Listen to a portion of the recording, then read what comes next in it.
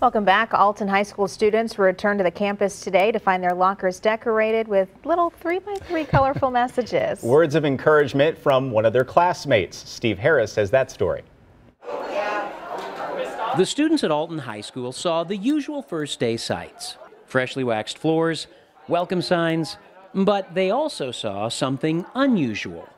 Little sticky notes. I like this one. It says, "You only fail when you stop trying." On every locker. I really like this one because nobody in life is perfect. Nearly 2,000 of them. I think these could be great conversation starters. It was the idea of senior Abby Hasty. Everybody has had such a rough year the past year, the teachers, students, and so I just wanted to offer everybody some encouragement as they walk through the schools. Some are short, some elaborate.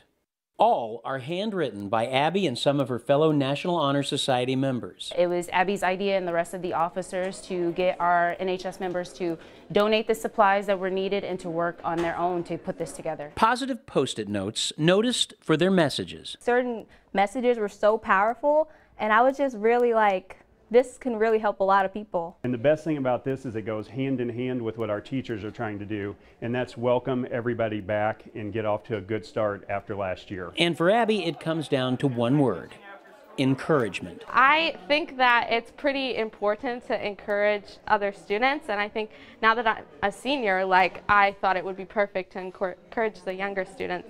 Steve Harris, News 4.